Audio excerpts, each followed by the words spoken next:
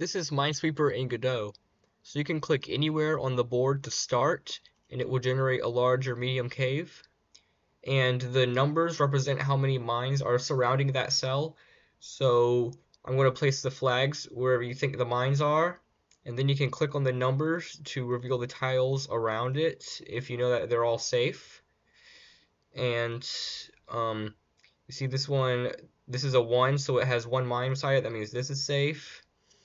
And you want to be careful though, because if you make a wrong move like this or something, then yeah, you're going to hit a mine and the game will be over. So I'm going to show you how to make this, but I'm going to go pretty quickly in order to keep this in one video. So in a new project, you're going to create a new scene as an other node. By the way, this is all using one node, one script. So search for tile map, create that. You can call this Minesweeper and press Control S and save. And now attach a script to it. So this is where all the Minesweeper logic is going to be written. And we also need a texture for it. So if you look in the link in the description, there should be a Google Drive link to this image. So just bring this into the project. These are going to be the tiles. So create a new tile set and then drag the tiles in and then click yes to automatically create tiles. And now you have this tile map. So go to project settings, go to window. So the board is going to be 30 by 16, and since each tile is 16 pixels wide, we can put the width as 30 times 16 and the height as 16 times 16. And go to boot splash, set the background color to black, and turn off show image. So go to the script. So here is the script on how to set up the initial board. So it's just going to go through the rows and columns and just set an unrevealed cell. So hit play, select current, and now we have this. So now it's pretty small. I might want to make it twice as big. So go to project settings, window. You can multiply each of these by 2. Also, I forgot, but make sure you set mode to canvas items. It's important that you do that. And also click on the tile map. Let's go to transform and set scale to 2 since we doubled the window size. Now hit play, and yeah, this is big enough now. Also, go to the tile map, go to texture and set the filter to nearest. So that will basically keep the texture sharp and it will stop them from looking blurry even in full screen. Now I want to add the input for detecting when you click on cells. So go to project settings, go to input map, and you're going to add a new action called reveal. And it's going to be the left mouse button. So I added these functions which will detect where you clicked, and then it's going to set it to an empty cell. So now whenever I click on the unrevealed cells, it's going to turn into an empty cell. Now let's create a table which will store the IDs of all the cells that there's going to be. So you can say cells.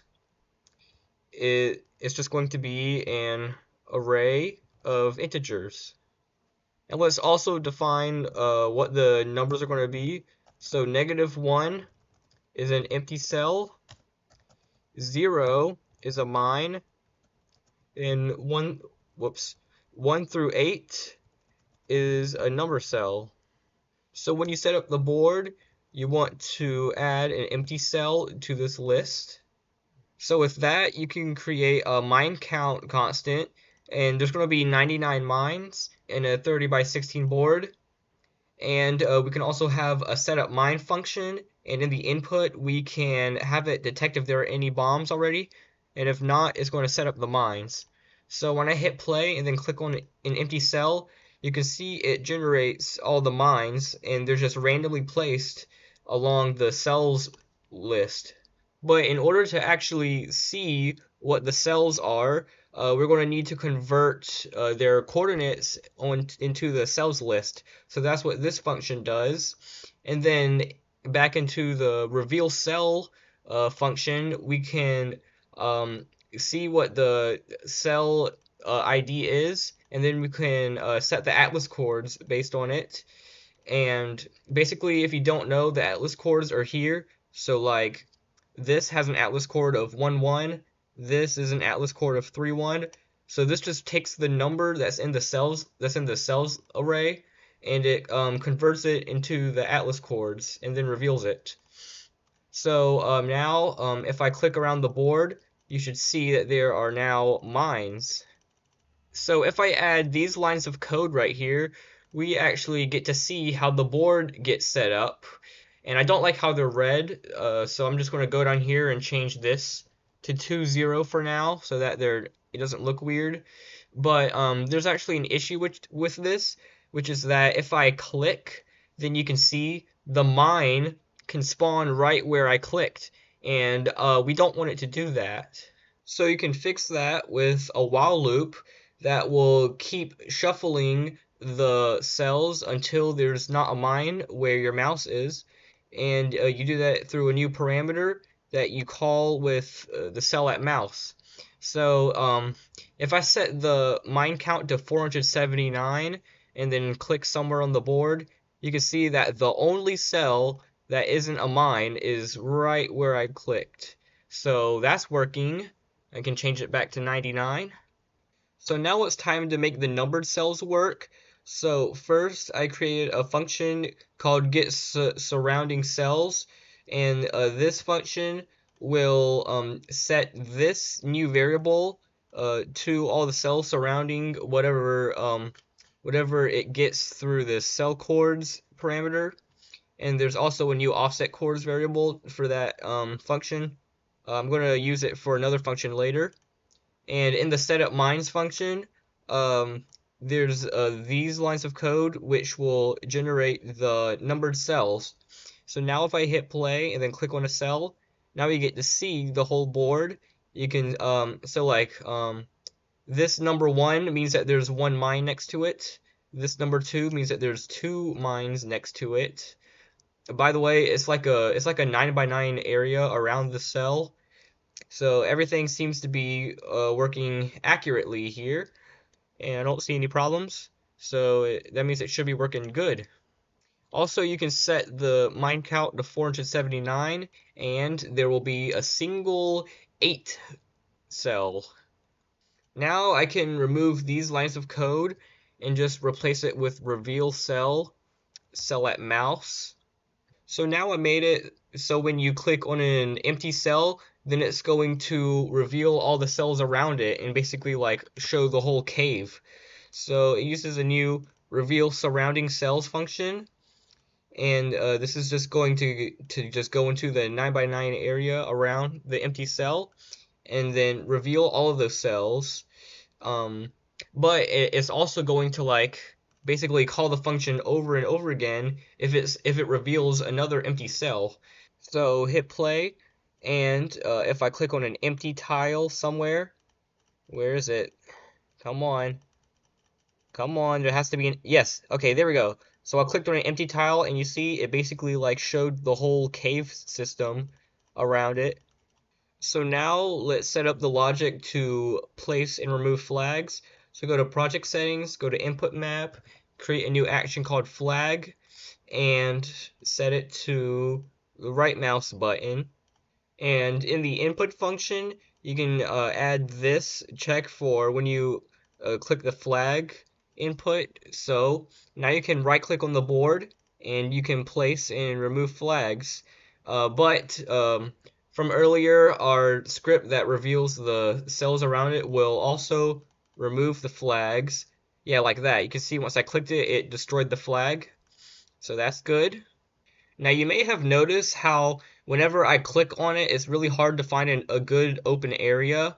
So what we want to do is that not only do we want to make it so that a bomb doesn't spawn where you click, but we also want to make it so that a good area around where you click isn't a bomb. So we can fix that by modifying the get surrounding cells function to take in two parameters, which is the size around an area. So in the setup mines function, we can change this while loop to be this, so it checks basically like a radius of 2 around where you clicked and there won't be a mine. And also make sure you set this to 3. So now whenever I click, it's going to spawn in a pretty good large cave.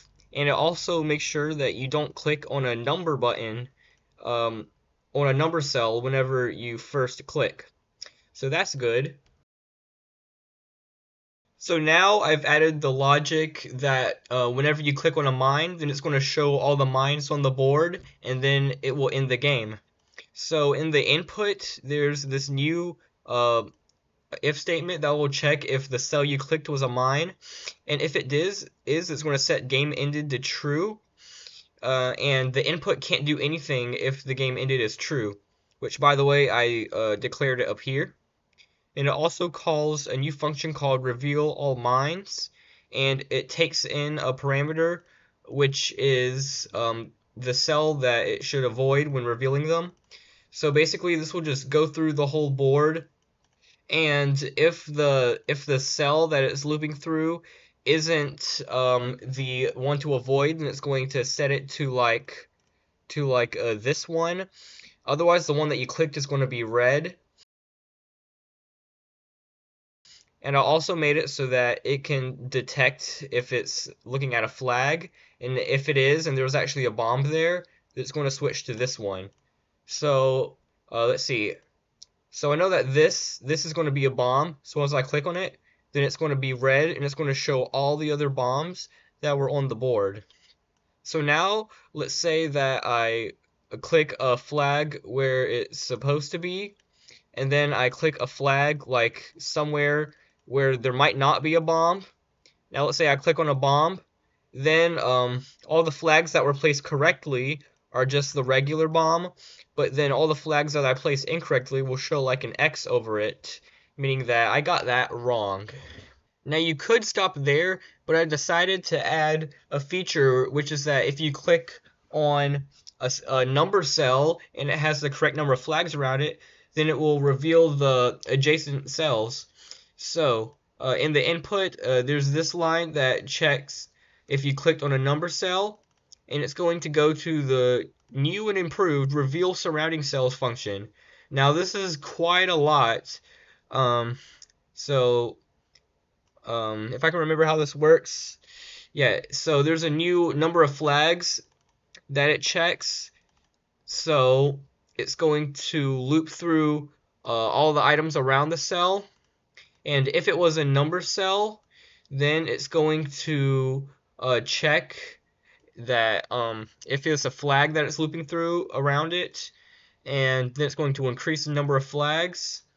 And if it was the correct amount of flags, then it's going to call the function again, and it's going to set this new parameter to true.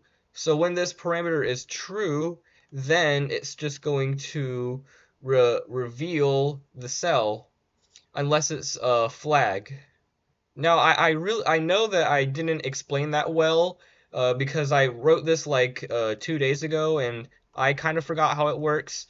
But basically, let's see. So if I click on a number cell, nothing happens. But let's say that I place one flag here, and then once I click on this cell, it will open this one that's adjacent to the one. And the same thing over here, I can click one, and then this one already has a flag next to it, so I can click it and it will open up the stuff around it. Now if you put like too many flags, like let's say I put 3 flags around this 2, then it's not going to open the cells around it. Whoops. You can see there that was a bug. I clicked on a flag if you shouldn't be able to do that. Yeah, just make sure to add this if statement into the input function to prevent that, so that you're not able to like click on a flag to reveal the cell. But anyways, let's say that you place a flag in the wrong spot around the cell. So like if I place a flag here and then I click on it, you can see it revealed the mine. Now, it didn't show all the other mines around it. Okay, so I made a new variable called last move, which is an array of vector2 integers. And in the input function, I added this line that will add the cell at mouse to the last move. And then here, if there was a mine revealed, it's just going to loop through the last move. And if it was a bomb or a mine, then it's going to reveal all the mines. And the new reveal all mines function will take this array and it will just make sure that I think it just changed this line, make sure that the avoid array doesn't have the coordinates that it's looping through. And in the surrounding cells, um, this line will also append the last move. So basically, in the input, the cell that you clicked, as well as all the surrounding cells that you would click from a number cell, will get added to this last move list, and then it's going to check that. So it's okay if you don't understand, but let me just show you. So if I put a flag here and then click, you can see that it's going to reveal all the mines on the board. I also noticed that you're still able to place flags after the game has ended. So I think I can fix that by just tabbing this up. Maybe I have to tab it up again. See, did that work? Whoops. Okay, that didn't work. I'm going to have to shift it back. Okay, now you're not able to place flags once the game has ended. And by the way, if you're wondering why I made this an array of last moves, it's because let me see if I can get it to work. Okay, yeah, so you see that how when I clicked it, both of my flags were wrong. So there's going to be two red mines, and not just one. So that's why you had to make that an array of mines. In case you didn't catch anything I said and you just want to take this project, I'll have a link to the project in the description on GitHub so you can download it for yourself. But yeah, this is Minesweeper in Godot. Now, I'm not really familiar with any strategies in Minesweeper, so I just take my own time. I just take my own sweet time. Now, I'm not seeing any bugs yet, so that's good.